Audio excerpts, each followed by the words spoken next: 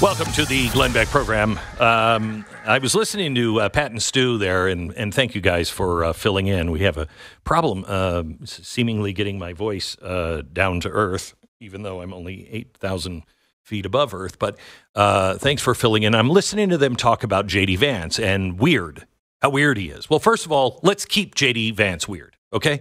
You can go to glennbeckmerch.com right now and get your Keep J.D. Vance Weird t-shirt. I thought weird was an okay thing. I mean, that was keep Austin weird, keep San Francisco weird, keep Portland weird. So I don't know what their problem is. Well, actually, I do. And listening to Pat and Stu, they bring up a lot of really, really good points, but I think we're missing one thing. To him, he is weird. And this is critical to understand because we think they're weird, right? So let me explain why they think J.D. Vance is weird. J.D. Vance is from a red state. Weirdness number one. J.D. Vance grew up in white poverty. Weirdness number two for them. He had a horrible, horrible life. He didn't have white privilege. Weirdness number three. And he never gave up or listened to the naysayers. Weirdness number four. Just that is enough to make him weird. But that's not the full key. Eden Pure is back with their famous Thunderstorm air purifier. It's their top seller air purifier that quickly destroys viruses, odors, mold, and so much more. With thousands of 5-star reviews, you know it works. Any smell will vanish after just a few seconds of the Thunderstorm being plugged in. Odors, litter boxes, trash cans, cigarette smokes, dirty diapers. Wow, I don't want to visit that house.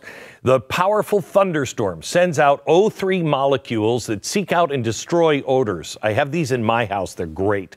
The molecules go behind and under furniture. Nothing can hide from the Thunderstorm. Best of all, no filters to buy over and over again, saving you money. Start enjoying your home again and get several Thunderstorms. Right now, you can save $200 on an Eden Pure Thunderstorm 3-pack for the whole home protection. You get 3 units for under $200. Put one in your basement, bedroom, family room, kitchen, wherever you need the air to be clean. Go to EdenPureDeals.com, EdenPureDeals.com. Use the promo code BECK and save.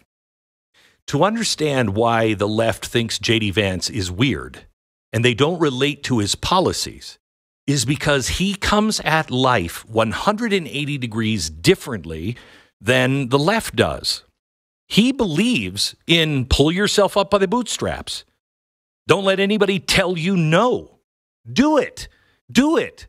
No matter what anybody says about you, because nobody is holding you down, nobody's holding you back except you and your choices. That's one of the biggest things that's weird about J.D. Vance, because either they totally believe it or they know they're running an evil scam on people all over the world. You can't make it. You'll never make it. You need me to make it. Who says that? Who says that except an abusive partner? You'll never make it. You know who's keeping you down, but I can help you get there. I mean, that's the Nina Simone life. Nina Simone is probably the greatest jazz singer of the 20th century. You don't know it, or you may know her or know that she's great, but she didn't have her popularity because she was twisted from the beginning. White people telling her she couldn't do it, and then breaking through that, and then marrying abusive men over and over again that just used her and lied to her and abused her. Well, you start to believe those things. Or you conquer those things. It's not what happens to you in life. It's what you do with those things. I thought my dad was crazy when he told me, son, there's nothing bad.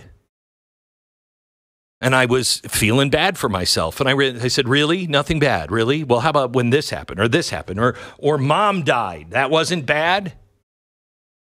He's like, there are things that happen that cause scars. There are things that happen that we don't like.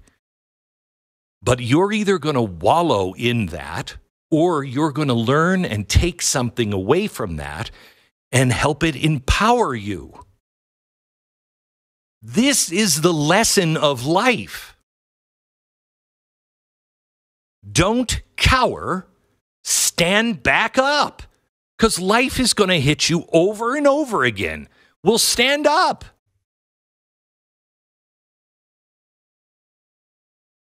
So that's really weirdness number 4. But here's the main weirdness for the left with J.D. Vance. He's an entrepreneur. And it coincides with don't tell anybody, don't let anybody tell you what you are or what you aren't. Don't let anybody tell you no. Just do it yourself if you believe it. You may fail, but you're going to pick yourself back up. That's an entrepreneurial spirit. Those are the people with real drive. And they're different than people that just want a 9-to-5 job. And there's nothing wrong with either of them. You can be somebody who's like, I don't want all of that. I just don't want all of that. I don't want to be responsible. I just want to go do my time and make my money, be treated fairly, and go home and have a life. I don't know what percentage of the population is like that, but there's a good portion of the population that is like that. And those are the people that the left relates to and counts on. Because they can use greed and envy to have you look at an entrepreneur. Somebody with drive. Look, man, I don't have the drive to do what Elon Musk does. I don't have the brains to do it either. So why should I think I should take some money from Elon Musk? Why would I hate Elon Musk for having the brains and the absolute gall to do what he's done? Take all of the risks? Oh, good for him.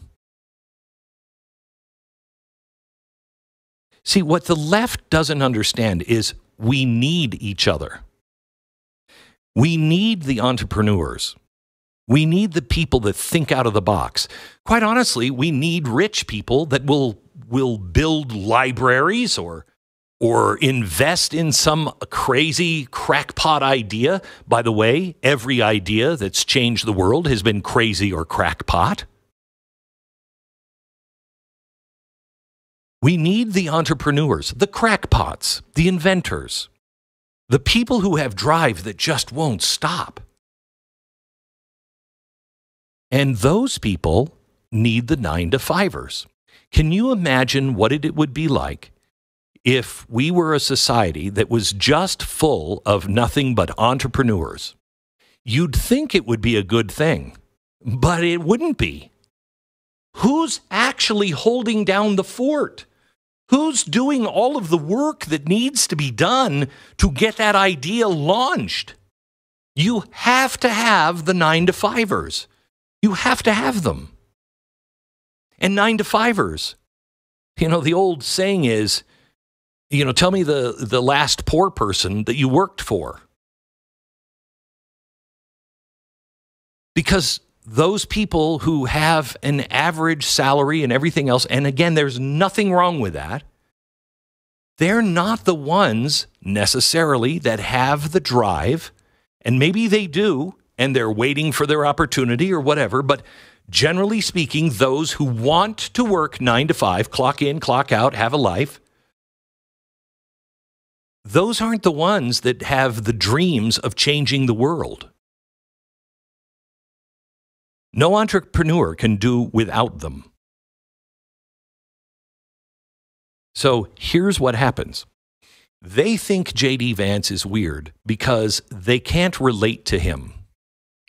They can't relate to him on anything. His white poverty instead of his white privilege. His red state over their blue state. his getting back up again over and over again and rejecting the idea, stay down. You need the government. Reach out for a handout. They can't understand that. Even though his family did take government assistance because they needed it, you got out of that. No, stay in it. He's an entrepreneur. He's a guy who dedicated himself. He was a dummy, dedicated himself to learn. And he did. And that opened another door. Don't just go to school and just do it like everybody else does. Actually choose to be in charge of your education. Take it seriously and look at the door that will open for you. They don't understand that. They want you to sit in that class and learn not to read, not to write, all of the stuff. They want you to learn how to be a good little soldier for them and the collective.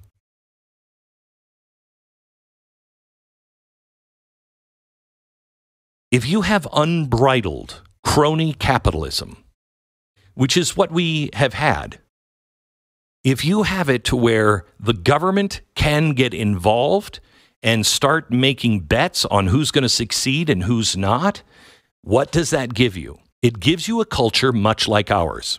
It gives you a culture where, God help you, you're not going to be able to escape because it's not fair, because the man, not in the corporation, but the corporation and the government keep you down.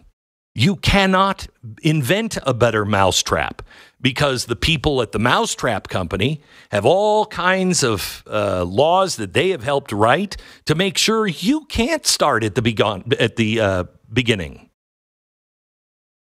And so you get this greed, this envy, this wealth, this power, and it's all corrupt. But then the left comes in and says, let's get rid of these rich people because they're bad. And we're going to tell everybody else that we're the power and you can't make it without us. But who are those people? Those are the same people at the top now in the corporations and the government that are saying, you can't make it. Give me more power, pass more laws in my favor that are holding us down now. That's why this system is broken. And you can't go back to the way it was with crony capitalism. You got to get rid of all of that. You have to reduce the size of the government and put a clear wall between the government and business. They are only there. The government is only there to say, excuse me, that's against the law. It's a place for you to run to and say, I need the police. But you can't do that with the government now. You going to run to the FBI? You think you're going to get a fair shake?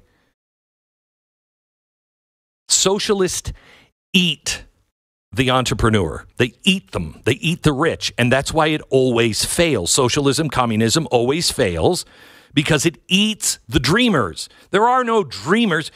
Tell me who the dreamers are in the government.